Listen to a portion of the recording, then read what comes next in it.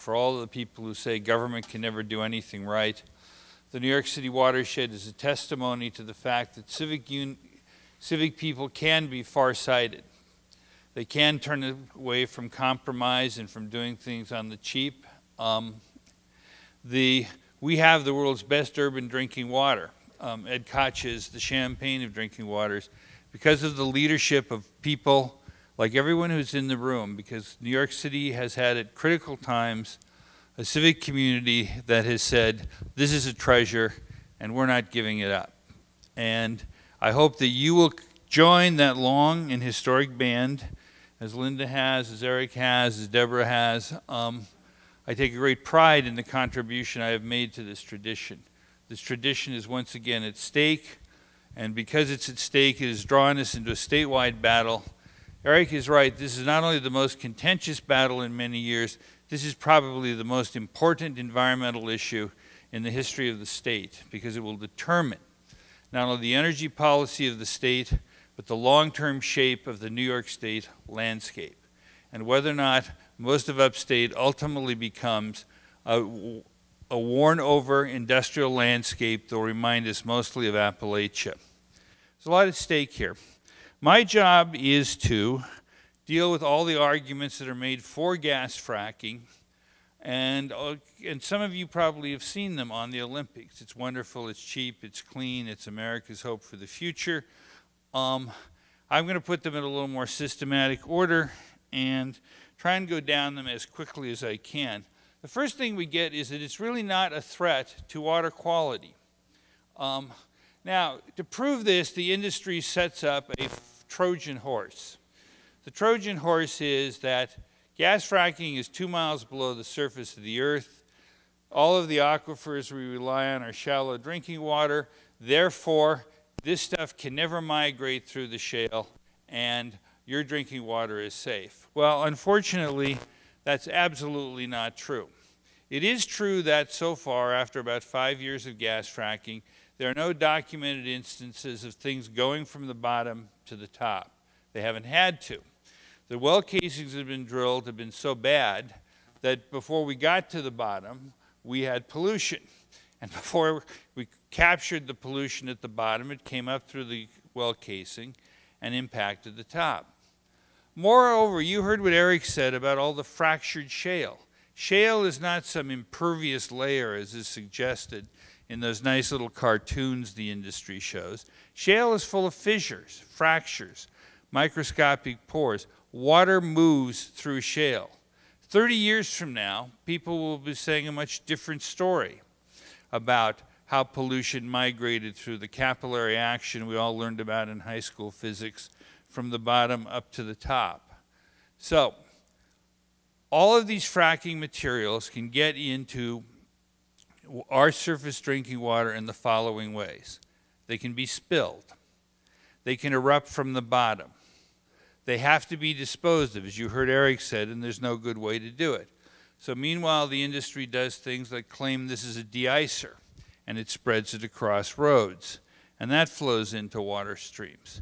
There can be accidents of other kinds as well. Floods of the kind we had this summer can damage the lagoons that store this material. In short, there's a whole series of pathways that this fracking material can get into surface drinking water. Now, the industry likes to say, in answer to this, that, well, you know, fracking fluid is 99.5% water. I mean, it's practically safe. And what they do not tell you is that the other 5%, or 1 part in 200, has toxicities expressed in the parts per million. So that fracking fluid is actually poison. Anyone who drank it would almost certainly die. So that this, again, this kind of false picture of the safety of this material could not be more misleading. This stuff has an enormous set of problems with it. Not only that, it doesn't biodegrade. Most of the 336 things we used in fracking fluids were designed not to biodegrade. All of these synthetic chemicals work by not biodegrading. They will either go into the water column, they will go into the mud and the sediment, as the PCBs did in the Hudson. but we will not get rid of them. You heard Eric say very accurately that the average sewage treatment plant, in fact, virtually any sewage treatment plant, can't handle this stuff. The reason is very simple. Sewage treatment plants are just concentrations of bacteria eating bugs. Bacteria is just like you. They do not like to eat chemicals. They die when they eat chemicals. The technical term is you fry the process. If you are actually going to build a sewage treatment plant to treat this stuff, and I'm very skeptical that you could build a plant that for 336 different chemicals you could come up with a treatment train that would catch all of them, it's just not going to happen. If we talk about pollution prevention, then the idea that we would spread this pollution through the environment, the idea that a process that uses hundreds of listed toxics is not a threat to water is quite frankly ridiculous. But there are other things the industry says, so let's move on to the fact that not only is fracking supposedly not a threat to our water, it is going to give us clean energy. Natural gas is clean energy. Now, your grandfather's natural gas, as we like to say, was just that. You heard Eric describe how we captured it. This was actually a very nice fuel compared to coal or oil. And at the point of burning, natural gas is better. But unfortunately, before we get to the point of burning, a lot of things happen. You heard Eric describe the enormous amounts of truck trips. There's an enormous amount of ancillary pollution, or what we call net carbon accounting, that goes with shale gas that the old-fashioned natural gas didn't have. It's hard for some of us to debate this issue sometime, because we have a tendency to talk about all natural gas, because part of the reason is the old natural gas was relatively good and the industry is trying to hide behind that old reputation. That is, instead of talking about shale gas as a separate thing, they are hiding behind clean burning natural gas of the kind that we burned in my house when I grew up. Now, so if we start adding up the truck traffic, the cost of processing, the power used to run the pipelines and the compressors, we then get to the ultimate, knife in the back of the environment, which is the methane. That is, natural gas is methane. A lot of methane leaks from the shale gas process. It leaks out of the wells. It leaks out of the pipelines. It leaks from uncontrolled emissions. Methane is, depending on who you talk to, 12 to 25 times as potent a greenhouse gas as carbon dioxide. So that there are many people who are now arguing that actually shale gas is actually worse than oil. It is actually worse than coal once you do the net carbon accounting. But whether or not you believe that, the important fact is basically this is not a clean fuel. Shale gas is right up there with coal and oil in terms of what it is doing to our planet's atmosphere and all the consequences. Now, we're then told that this is not only clean, but it is abundantly clean. We finally have the clean fuel of our dreams. There's only one problem with this abundance. The abundance, again, is industry hype. And it's a hype not only designed to impress you, it is a hype designed to impress industry investors. The truth of the matter is, and it's the only good thing the industry's ever said, even though they didn't intend to, is when the industry talks about we're going to drill 80,000 wells in the Marcellus and 120,000 in Pennsylvania, they couldn't do that on a bet. They don't have the money, they don't have the technical capabilities, they do not have the people. So that essentially what we're being asked for to do is to subsidize with our water and our landscapes what is essentially an industry play in booking resources. And the industry books resources because that's how they create corporate value. But you're not going to get a lot of that value. That is, the industry is actually losing money on a cash flow basis with respect to shale gas fracking. Indeed, there's at least one company in New York, Norse, that has now decided to pull out of the business. Many other people are looking for what they feel will be more, shall we say, friendly regulatory regimes because they cannot afford to comply with a proper regulatory scheme with respect to natural gas. They don't have the money. Natural gas is stuck at $3 every day. I look at the stock market and I look at the price in TCS for natural gas and I go, okay, I wonder how much longer this Enron type dance is going to go on. But it is an Enron type dance. It is not a fuel for your future or for mine. Now, then we get to another favorite one of the industry, which is jobs.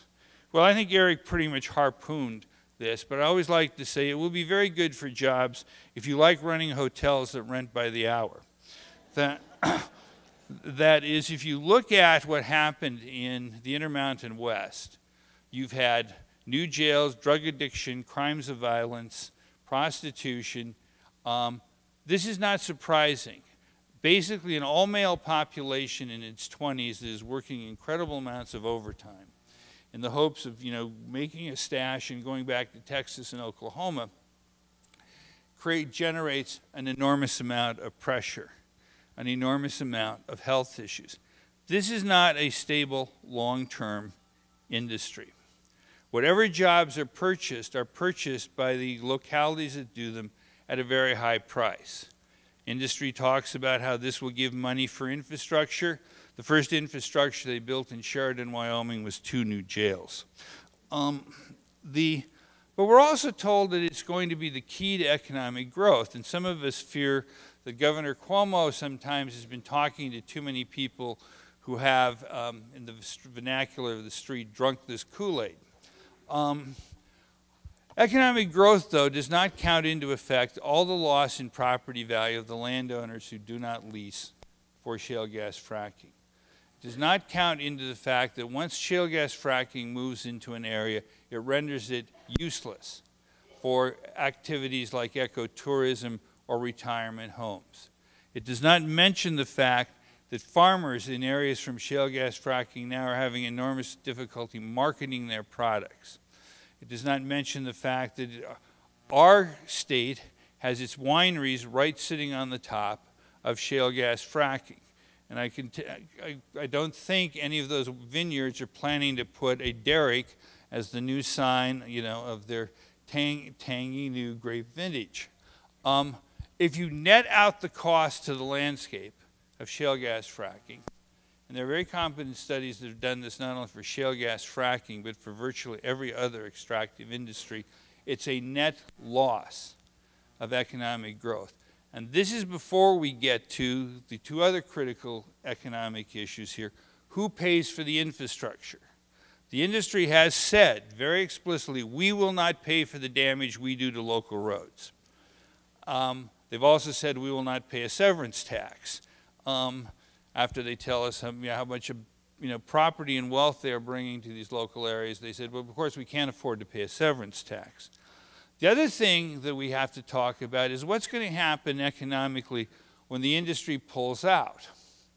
Every mining industry in the past that has washed over the northeastern environment has left a long legacy of Superfund sites, leaking dams, acid runoff from closed mines. This is, again, an enormous cost that we in the state of New York will pay.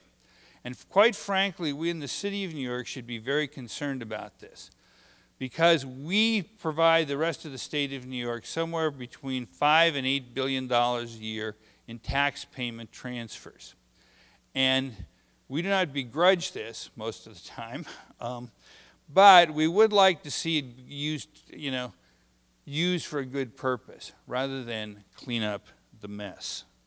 Now, when all of these arguments fail to convince the people who've had to live with it, the people who've looked into it, they then get more atavistic.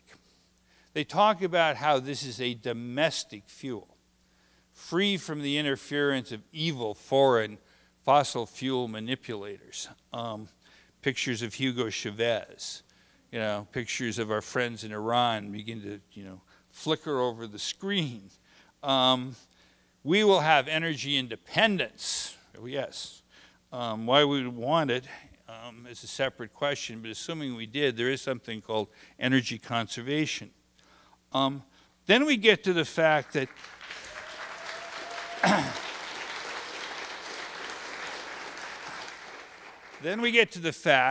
we are now told that this is 100 years of fuel. Now this is really interesting because 2 years ago when I got pulled into this issue by some consumer allegation, we only want you to look a little bit at the watershed. The natural gas industry was saying this will be a transition fuel to a new era of green energy. Well, that argument has somewhat disappeared.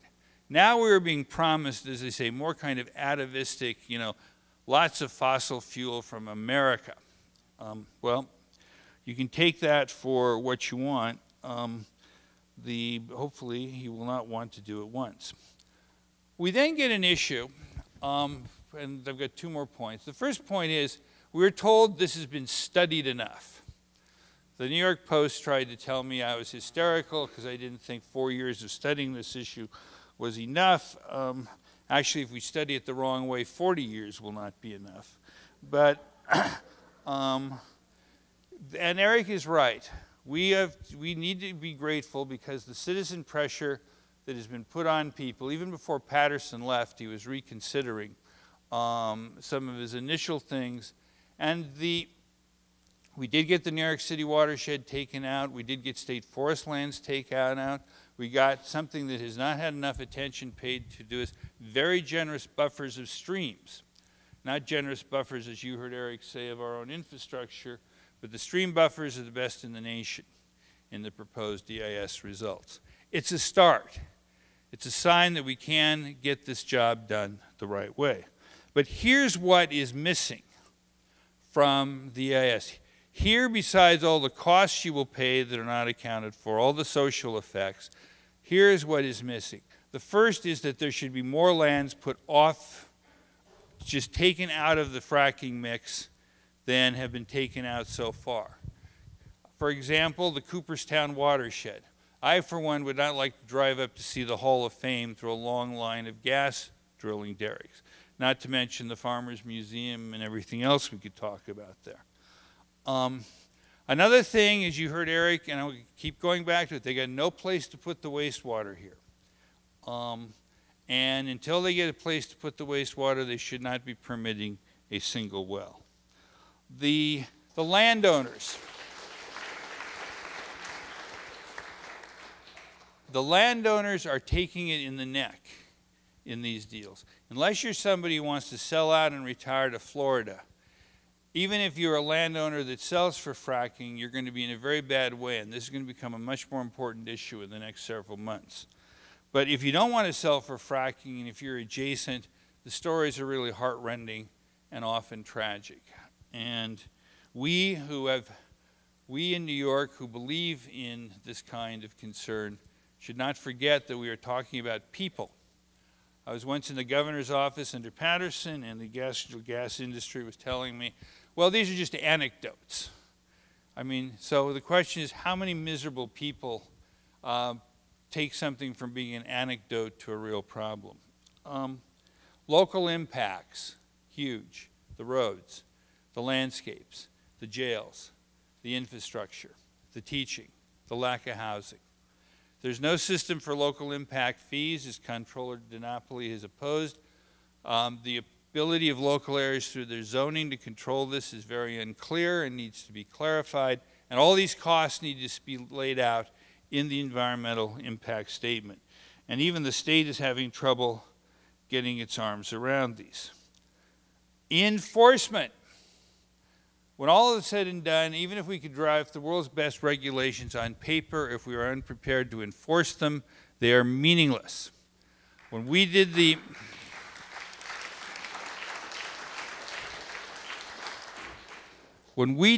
New York City Watershed Protection Program, your water and sewer rates paid for 500 new people. They paid for water quality monitors, they paid for planners, they paid for inspectors, they paid for lawyers, they paid for enforcement people, they paid for cooperative programs with farmers, they paid for buying land. That's the level of investment that if you want to do something that is this transformative as shale gas fracking, you have to be prepared to do. Instead, under fiscal pressures, the state of New York has been gutting the Department of Environmental Conservation. It is stated that they will provide staff for proper enforcement. Staff for proper enforcement in all likelihood means, Mr. Goldstein, at least one staff person for every 10 wells. And it includes the capability to have on site an independent inspector while concrete is being poured and well casings are being drilled. No responsible civic engineer in the private sector would pour concrete without having that kind of quality control backing up the work. So the enforcement issue, to which the industry says you want to stifle us through overregulation, the enforcement issue is really critical. Lastly, I want to close with what the industry regards as ultimate trump card. There's no alternative. You have to use this gas. Now, this means essentially that there is no viable conservation, no viable green energy option. Now, because I've overrun my time, I want to just say that that is actually completely ridiculous. Why do I say that? In 1940, when the United States began to face up to the inevitability of going into World War II, we had the 19th largest army in the world. We were behind Bulgaria, but we were ahead of Portugal. At that time, we had 10% unemployed, 10% underemployed, and we're only using 75% of our industrial capacity. 5 years later, we had a 12 million person military with so much equipment that the Germans were not even keeping statistics on it because it was too depressing. And the investment in that military fueled 20 years of post-war prosperity. We can do the same with green energy. And we should be asking,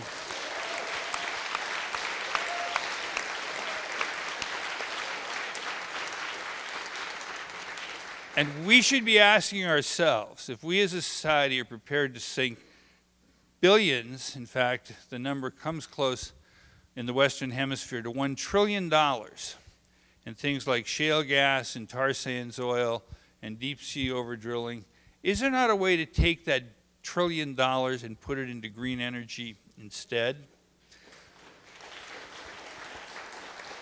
Is there not, we might want to ask to say, just in energy conservation alone?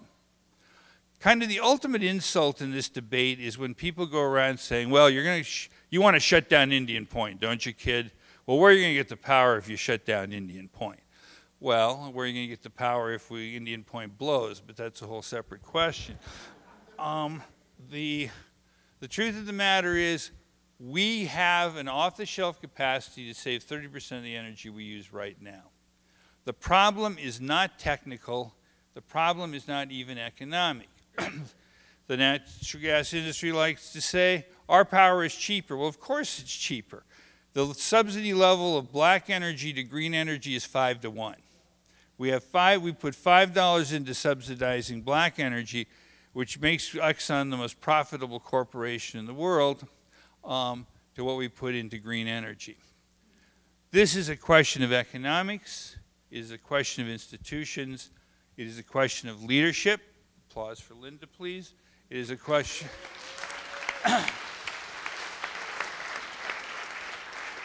It is a question of our will as a society. So, we don't need shale gas. We certainly don't need the consequences. We can live in a lot nicer state and drink a lot better water and be a lot healthier and a lot more profitable if we look to the future and to remember that what shale gas ultimately is doing, it is looking to a past that no longer serves us very well. Thank you.